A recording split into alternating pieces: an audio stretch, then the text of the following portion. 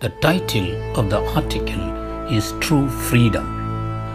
Periyar Ramasamy was a Tamil Indian social activist who championed rationalism, self-respect and women's rights, and in 1947 begged the British not to abandon Indians to perpetual slavery through independence.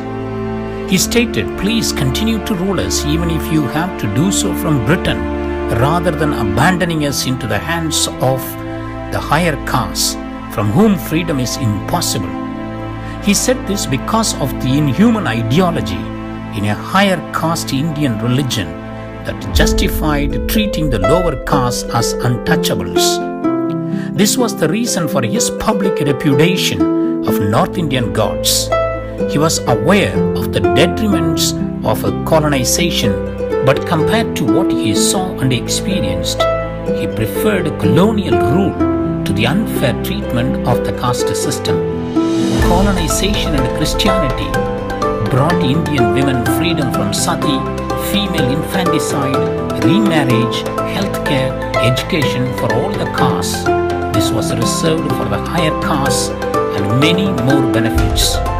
As Nelson Mandela said, "For to be free is not merely to cast off one's chains, but to live in a way that respects and enhances the freedom of others." True freedom is about mutual joy and peace. The world envies Britain for its incredible stamina in safeguarding freedom in the face of threat and hostility of all sorts. It is the guarantee of freedom and safety in Britain that draws the world to its lap. True freedom comes with responsibility.